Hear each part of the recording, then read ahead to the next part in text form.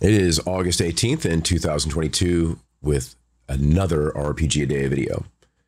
And here we're getting asked, where is your favorite place to play? At home. When I really have a chance to dive into a game and have an opportunity to host a game with people that I really want to just kind of have a solid feeling and know that they understand what we're getting ready to jump into, I want to do it here. And it can go from one extreme to another for why I choose this. On one end of the spectrum is because I know I have a large, comfortable table for everyone to sit at, plenty of chairs. Right now, we're up to 4 people total. That's including myself. So myself and 3 players, although we are currently looking at adding a 4th player to the party. And it's just very easy. I have, behind me, you can see that I am, unlike most people who want to sit in front of their collection of books, I collect artwork, and a lot of the artwork that I have fits in with my favorite genre, fantasy, although I do have a few pieces that are more going to fall into some science fiction and some abstract stuff. But I am more able to control the environment here as far as access to music. I have a decent stereo system set up in this room, so I can get some good level of background music if I want to add that to when we're strictly playing Theater of the Mind, where there's nothing else on the table here. I know you see me kind of pointing off here to the side of the screen, and that's because I'm in the main room where I'm at, and here's where I'm filming for my channel, and just off to my right is actually where the table is set up, off kind of extended in that part of the room over there. And I've done a lot to make things easy on doing visuals, even when I'm doing Theater of the Mind. Instead of throwing a battle map down, I have pictured behind me when I'm sitting at that table, there is a magnetic wall. It's not terribly cheap to do, but it's fairly inexpensive. You get some magnetic paint from Rust-Oleum. There's some much more higher end ones out there that are a little bit more expensive. But the Rust-Oleum stuff works out pretty good, and it actually has decent coverage. I have 3 dry erase magnetic mats that stick to the wall.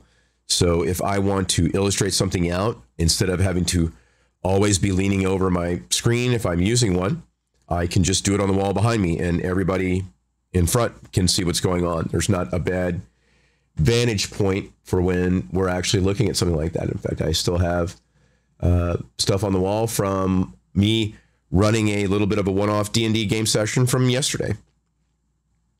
Or actually, no, it wasn't yesterday. It was this past weekend on Saturday.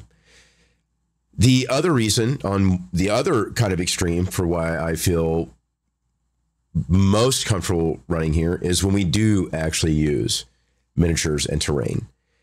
I've, like many people in the hobby, have been involved in making terrain. I used to play tabletop war games a very long time ago. I had a completely different channel on YouTube, which has pretty much gone dormant and is being supplanted by this one slowly but surely.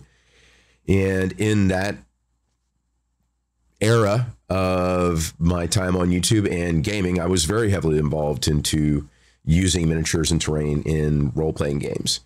So again, having a 4-foot by 8-foot table, nice big wide open space in the middle of it, I can minimize the amount of stuff that I have on the table and still have plenty of room to lay out a few things on the table to give some visual interest to what's going on, especially if it becomes a very, very tactical game to play.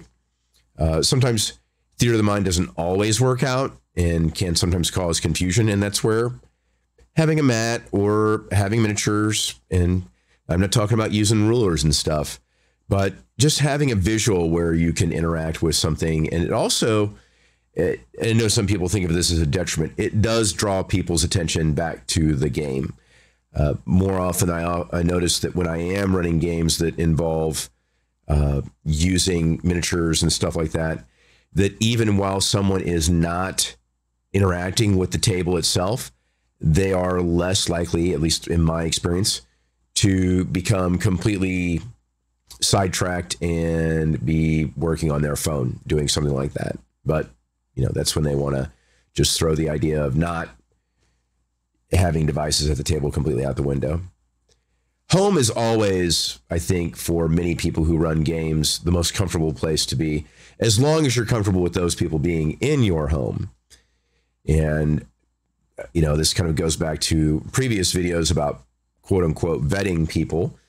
And it's not a bad thing to do. Once you get comfortable with people and, you feel that you can welcome them into your house as actual friends and not just acquaintances, it also gives people that kind of feeling of, hey, I can relax here. I'm in a different environment. I'm in a friendly environment that's geared towards doing this kind of activity. And, this room is set up more or less for playing games and doing some videos. I have still more work to do, but we're moving along at a decent pace. So that's why I choose home as my favorite place to play.